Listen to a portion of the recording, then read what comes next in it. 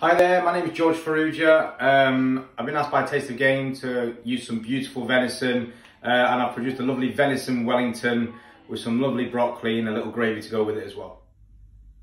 Here we've got some lovely herb crepes for the Wellington. Just a little bit of tarragon and parsley through there, and a standard recipe. Just going to let them cool down later for wrapping. So here we've got some lovely venison. Seasoned it with salt and pepper, and then got a nice smoking hot pan, and it's just a quick sear. Just to sear in all the juices. So for the mushrooms, got a relatively hot pan. I'm going to use chestnut mushrooms. The idea is to cook them to dry out the mushrooms so there's not too much moisture when you use it as your duxelle for blitzing later. As you can see, the mushrooms have gone nice and golden, they've gone nice and sweet, caramelised. Most importantly, I've drawn out most of the water.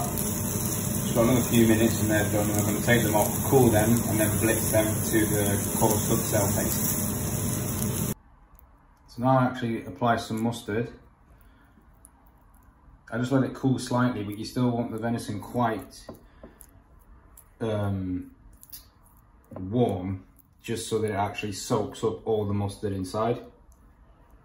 I'm using half a spoon of English mustard to 1.5 Dijon for the mix. And then I'm just going to let that set aside. What I'm looking for is a coarse puree.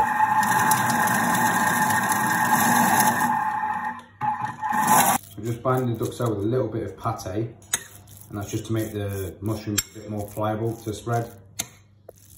And also it's a little seasoning as well, just to top up the mushrooms that are already seasoned as well. So now I've just laid the pancake with the pate mix and the mushrooms, set the beef on top, and then I'm going to roll it nice and tight, set it in the fridge, and then we're going to wrap in pastry after.